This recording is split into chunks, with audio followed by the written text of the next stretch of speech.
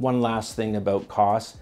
There's 4 parties usually involved in most cases when people are separating. There's each the husband and the wife, the 2 partners, let's say, and then there's the lawyers. It only takes one of those 4 to stir things up to create more difficulties.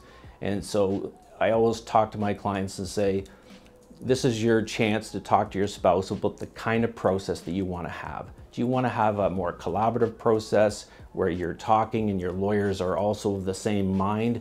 Or are you going to have a law firm that is just basically thinking of court, legal fees, and things like that? So that is very important for people to consider. I try to move people towards settlement processes, to consider first negotiating separation agreements, perhaps mediation, but there are some times when court is necessary. And unfortunately, when that is the case, it is expensive, and people just need to keep that in mind.